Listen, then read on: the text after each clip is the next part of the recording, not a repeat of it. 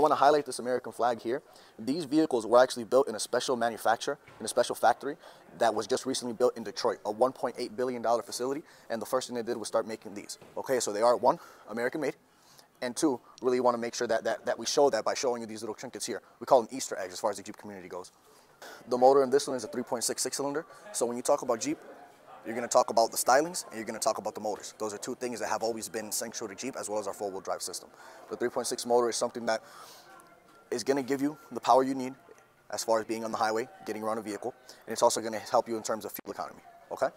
And if I go ahead and close this, I don't know if you can see this camera here.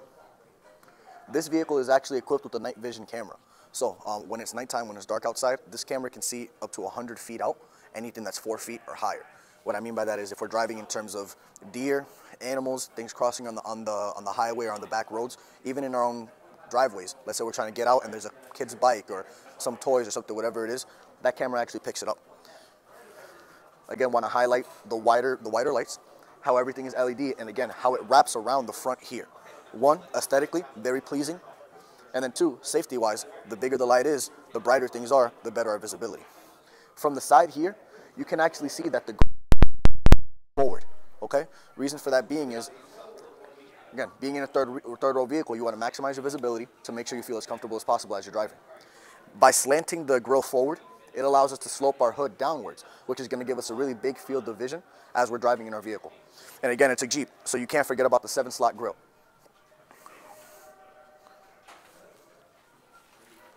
Another Jeep feature is always going to be the trapezoidal wheel arches here.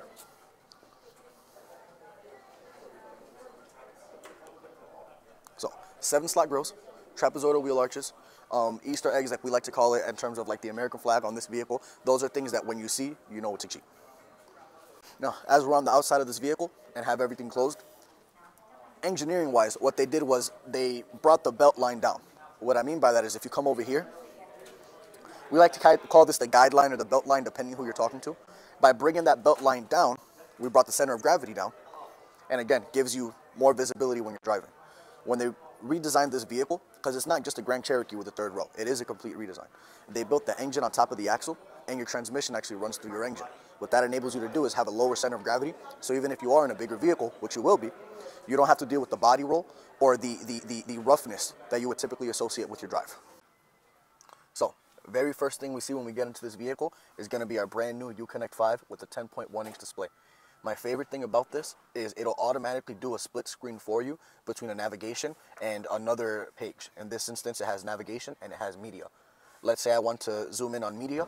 I can either press the media button here or I can just hit full screen right there. Okay? What I really want to highlight is our navigation. So, with the navigation, they did a complete retool. What I mean by that is, this vehicle is going to give you connected services, and in this instance, being the Uconnect 5, things like TomTom, things like Apple CarPlay, they're already going to be built into the system. Let's say I want to come right here to the dealership. First thing you're going to notice is this does have a predictive feature. So I'm at 460 Connecticut Boulevard.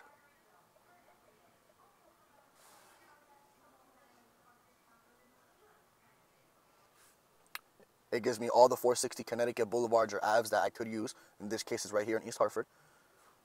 Click on that. You have a couple options. I can just hit drive, or if I can hit this right here, I can use it as a starting point. I can add to favorites, or I can search near here. So if I'm looking for restaurants, gas stations, hotels near my destination, that's how I would do it. Okay, once I hit drive here, your screen will change to tell you, obviously, how far away you are, when you'll be there. If I want to get out of the screen, I just hit X, and now I go back to a map view, okay? It is touchscreen, so I can move around. I can zoom out. I can zoom in. And if you notice how fast it moves, there is not a lag, okay? Which obviously when we deal with things like this, we want to avoid a lag. If you can see from where you are there, as I move around the screen, depending how zoomed in I am, it'll show me streets, it'll show me flow of traffic, and it'll show me points of interest. Things like gas stations, things like restaurants, things like hotels are all going to pop up on here, okay? This 3-line bar here, this menu, if I click on this, I can do things like add home, add work, see what recents I might have been to, and see what trips I might have taken. I hit settings here. I can adjust the map view, routing, sounds and alerts. For example, routing, if I click on this, I can do different route types. What I mean by that is if I can click on it, you can choose between the fastest route, the shortest route in terms of how many miles you'll drive, and the most eco-friendly route as well. Again, we want to make sure that you get where you want to be, but you get there in a way that you want to get there.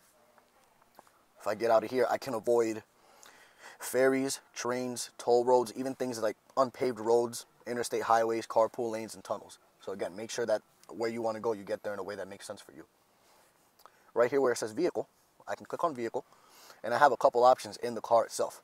What I mean by that is you have your mirror dimmer, you have third row headrest fold, so if the third row seats are up and I want to be able to get a clear field of vision to the back, I can press that button and have them come down. You have a surround camera on this vehicle. So if I click on this here, not only do you have your traditional backup camera, you have a surround view of the vehicle, 360 degrees. That's what the cameras are for on the outside of the vehicle. And you have different views. So behind me, a fisheye view behind me, fisheye view ahead of me, zoomed in view ahead of me. And I can do a bigger screen here where I can zoom in. Again, if I'm using that tow hitch, make sure I get to where I need to be. And you also have the vehicle equipped with a front camera. Everything has guidelines. So whether I'm in the front here, let's say I need to follow these red lines here, I can adjust the wheels to make sure that I'm on path, same as I can when I'm behind me. And if my camera gets dirty from off-roading, now it's clean. That was pretty cool, actually.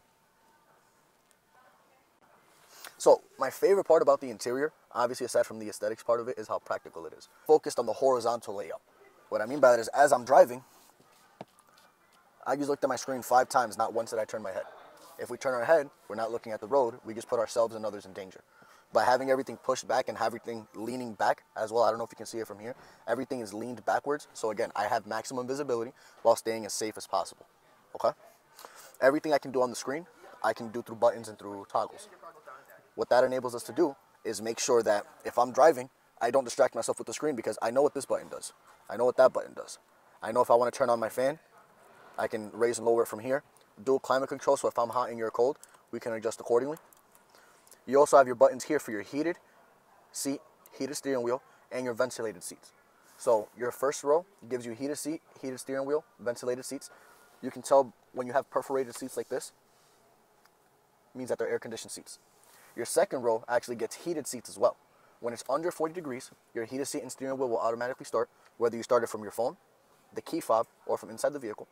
When it's over 75 degrees, your ventilated seats will automatically kick on. Same way, okay? If we zoom in right in here, we can see again, make sure everything stays charged. You have 2 USB ports, 2 Type-C ports, an auxiliary cable port, and then if I pop this open here, you do have a space for a traditional car charger. But again, everything nowadays is wireless, so right in the middle here, you have a wireless charger for your phones, okay? If we focus on this section here, this toggle is how we're gonna go ahead and shift gears, okay?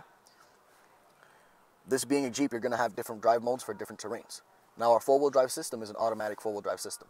What I mean by that is, in our vehicle, let's say my front left tire hits a patch of ice. The system is made to send power to that tire to make sure it doesn't lose traction so you don't worry about spinning out in the first place, okay? These different modes here are gonna do different things to the drivetrain. For example, if I throw it in rock mode, what's gonna happen is 4-wheel drive low is going to engage because in that instance, I'm off-roading and I need to get over a boulder. If I put it in snow mode, you're going to start off in second gear versus first gear to make sure you have maximum traction to get you out of those snowbanks. On the side here, this toggle with the 3 lines, you have 5 different ride heights that you can use, okay? Your lowest height here is going to be entry-exit level. That's going to be the lowest the vehicle goes, enable you to get in and out really easy. When you're driving over 15 miles an hour, the vehicle will automatically raise to make sure that you don't catch your bumper on a rock, a twig, whatever it is. Your highest ride height is going to be off-road too. That's going to give you at least a 2-inch lift. That's enabled for if we are off-roading, getting over those logs, those rocks, whatever the case is. Again, if you're over 15 miles an hour, the vehicle will automatically lower to help you save on gas. This being a Summit, you actually have Summit written out in the seat, which is really nice. Going back to the dashboard here, real wood. All the materials here are soft materials to the touch. And the best part about it is even if you're in the third row, you still get the nice materials. A lot of the times with third row vehicles, we find that the third row is just a sea of black plastic, and that's what we wanted to avoid. We want to make sure if you're driving or if you're in the third row, you know you're in a luxury vehicle, okay? So if you do like the features in the Grand Cherokee L, I advise you to come on down, 460 Connecticut Boulevard, Gengras Chrysler Dodge Jeep Ram. Ask for Alejandro.